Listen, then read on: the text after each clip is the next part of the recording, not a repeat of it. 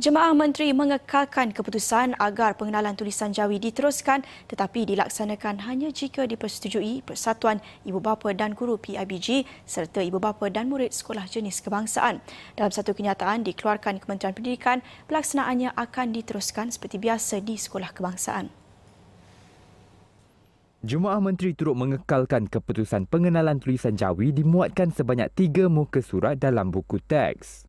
Pada masa sama, keputusan agar pengenalan tulisan Jawi ini tidak dinilai dalam apa-apa ujian atau peperiksaan dikekalkan. Selain itu, mesyuarat Jemaah Menteri turut menetapkan supaya tulisan Jawi dikekalkan dengan nama pengenalan tulisan Jawi dan bukannya Mohd. Pada masa sama, ia hanya diperkenalkan secara pilihan kepada peringkat asas sahaja kepada murid tahun 4 mulai 2020, murid tahun 5 pada 2021 dan murid tahun 6 pada 2022 di Sekolah Jenis Kebangsaan.